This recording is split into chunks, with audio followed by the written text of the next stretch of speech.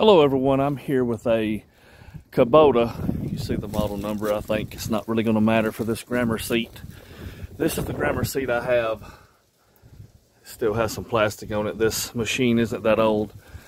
I know nothing about this stuff, but I do tinker with a lot of things, and I'm usually one of the people in town people come to try to figure things out. Not that I'm an expert on anything, but I just take my time till I route it all out. But anyway, I was online looking and seeing if I could find any answer, and really couldn't. They may be, but with these seats, they seem to have a lot of issues, and they're not really that technical. You have a power and ground wire coming in the back, and it seems that, wish I'd get back here to it and show you, but the main reason for this video I wanted to show here in a second is you got a power and negative coming in. There's no fuse in the fuse box, which one of those fuses may control it, but I know for a fact that I had power at the plug, but I didn't have power, you can see in here, to the compressor, and there's two wires on the right side of the compressor.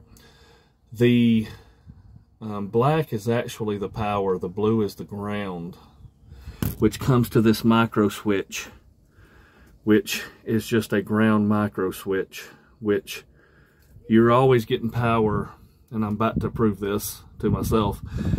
Once you turn the switch on at the pump, and what breaks the micro switch is actually the ground. When you push down, it lets the air out and pull up. It raises a seat and actually makes contact with ground, which people electronics probably saying right now, well, you can't put power through the micro switch, that's too much power. I'm not an expert, like I said.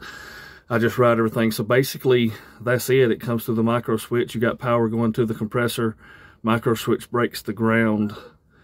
But actually on this situation, somewhere I've lost my power from the back of the seat to the front. And if you start working these things, it's kind of hard to work under and a little bit dangerous if you got them propped up like I do with a brick.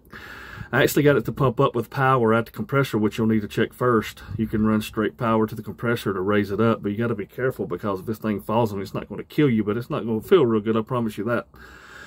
It's a pretty heavy seat. So right now I'm going to brake, and I'm going to run me a new power wire from the compressor to the plug behind the seat. And I'm hoping that's going to fix our problem and put everything back together, make sure the wire I do can't get crimped anywhere, which I think is what may have happened to this. I don't know, but we're about to find out if my theory is correct. I'll be back. So I'm back. What I did was I was getting power here at this plug.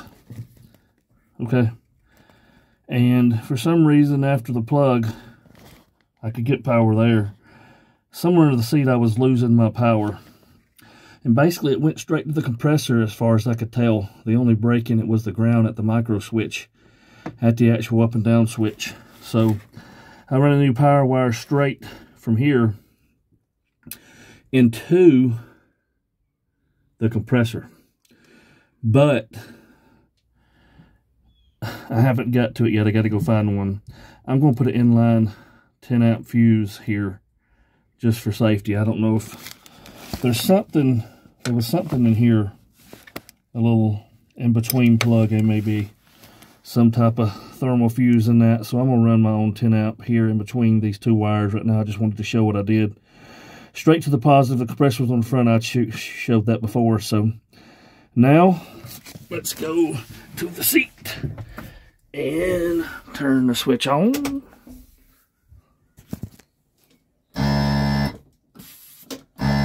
We are now working. Hope this helps, guys.